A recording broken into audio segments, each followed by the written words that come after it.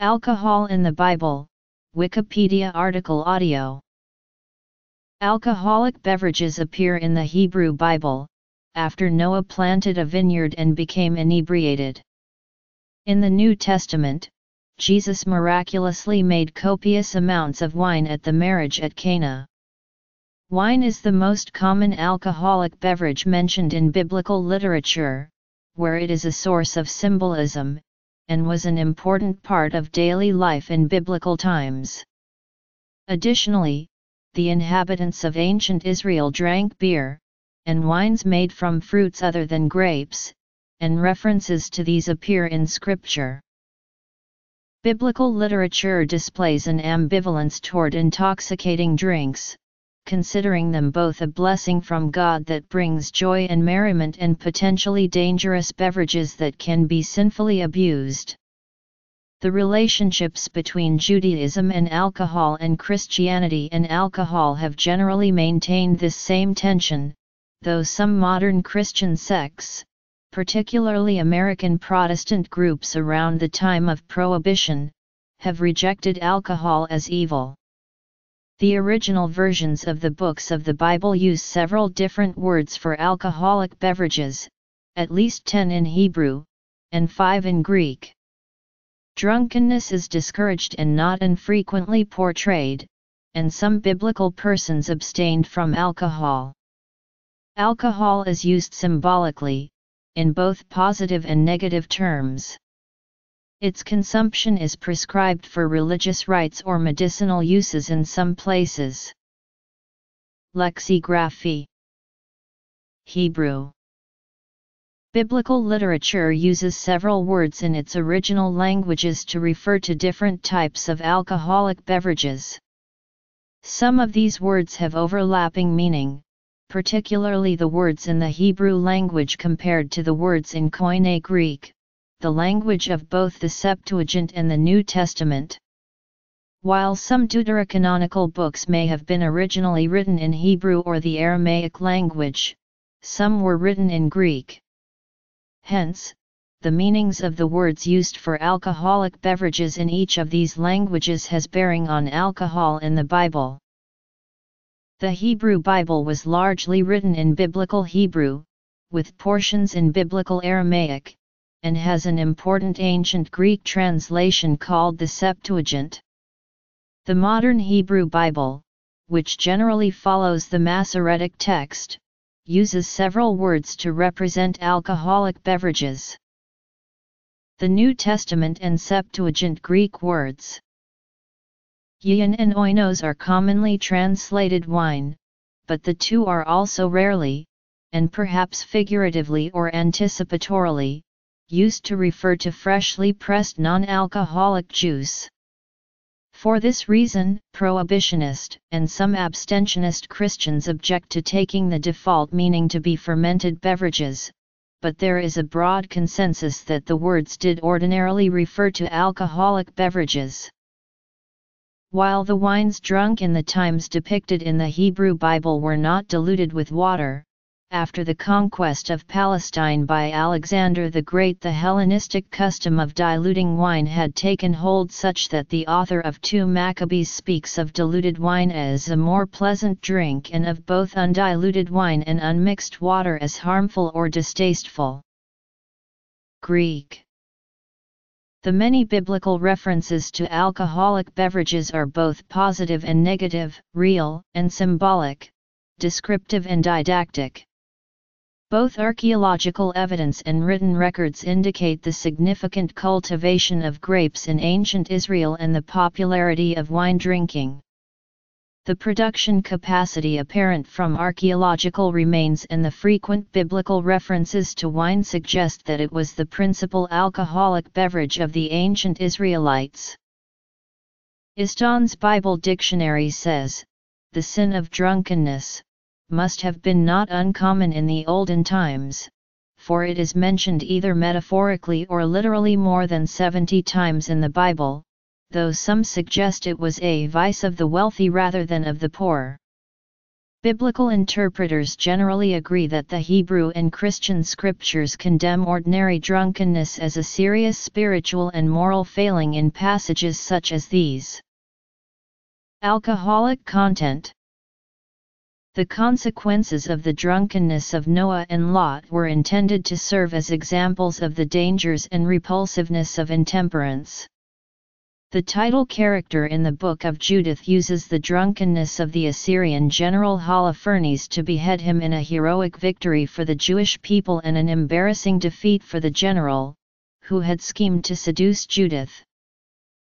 One of the original sections of 1 Esdras describes a debate among 3 courtiers of Darius I of Persia over whether wine, the king, or women is the strongest. The argument for wine does not prevail in the contest, but it provides a vivid description of the ancients' view of the power wine can wield in excessive quantity.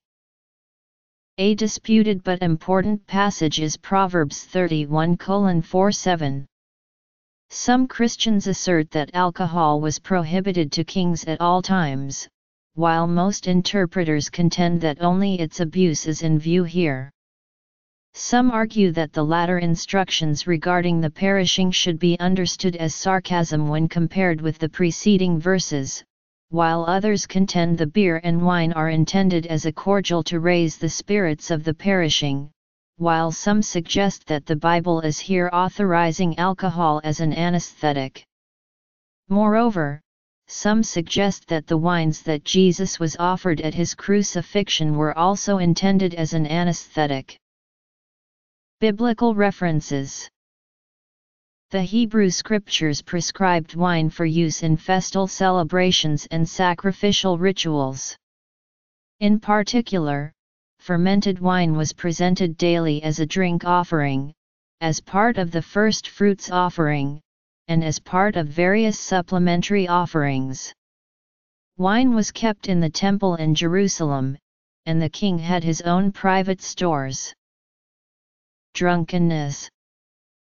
The banquet hall was called a house of wine, and wine was used as the usual drink at most secular and religious feasts, including feasts of celebration and hospitality, tithe celebrations, Jewish holidays such as Passover, and at burials.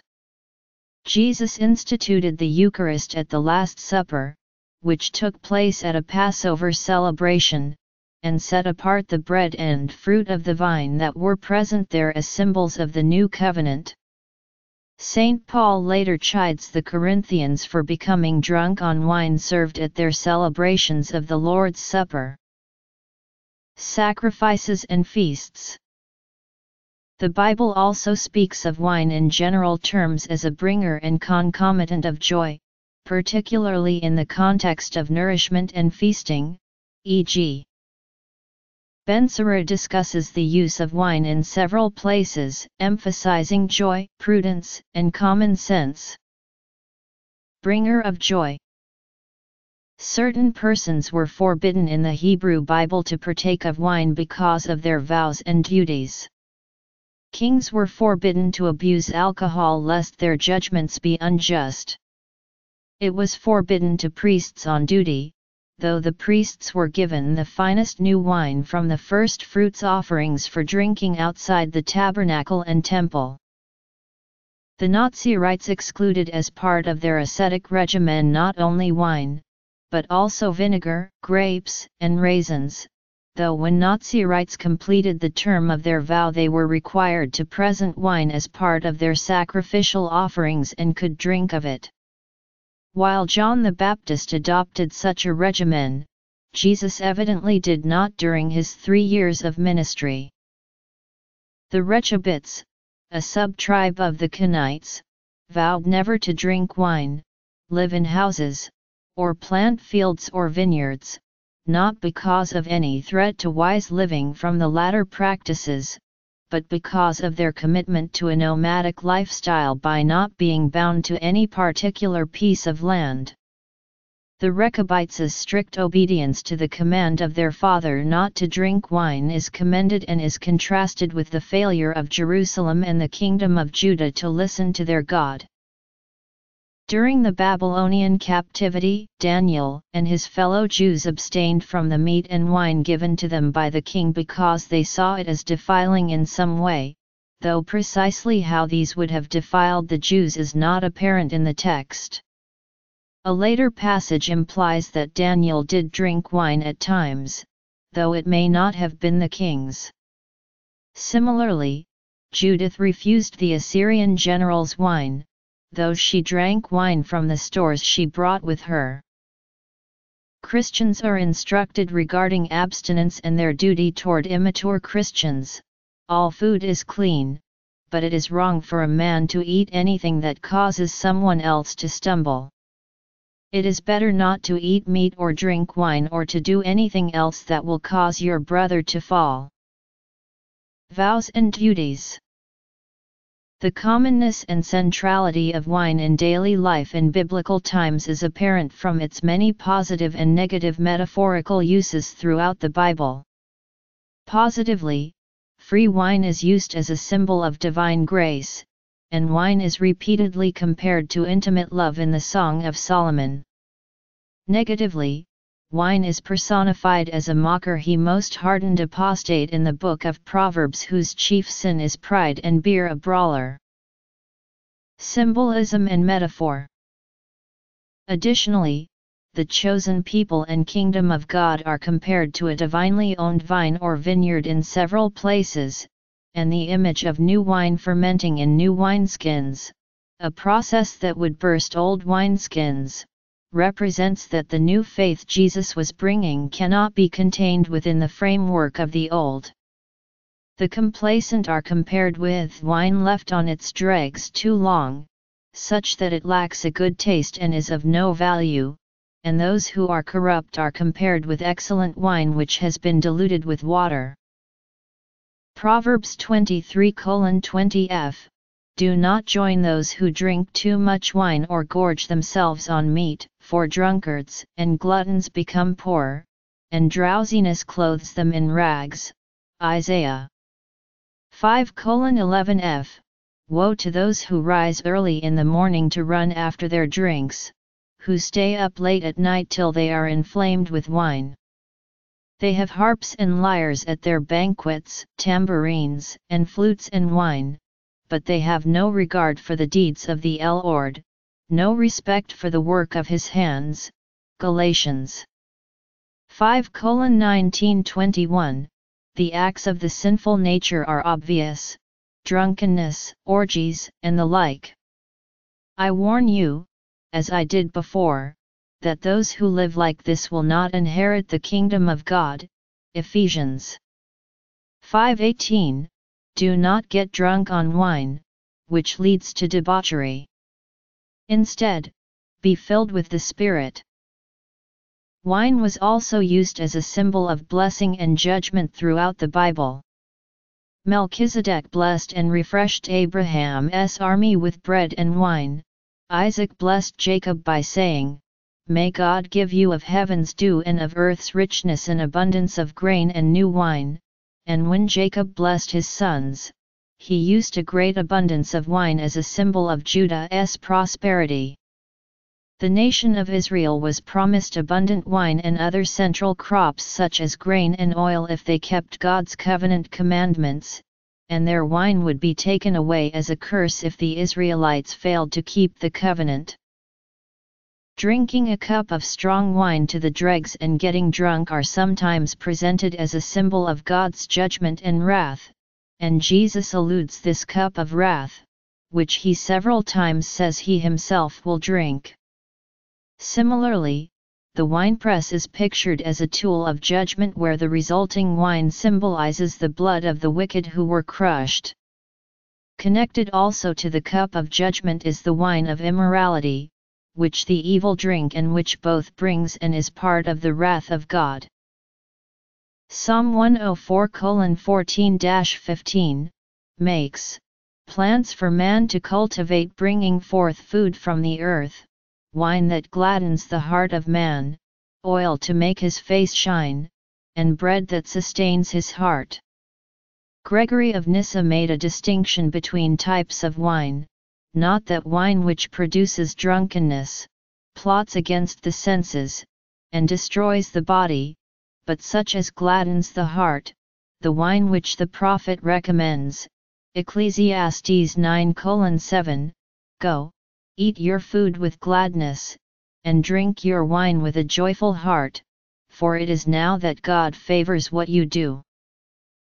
The day of the Lord, which is often understood by Christians to usher in the Messianic age, is depicted as a time when new wine will drip from the mountains and flow from all the hills, when God's people will plant vineyards and drink their wine, and when God Himself will prepare a feast of rich food for all peoples, a banquet of aged wine, the best of meats and the finest of wines.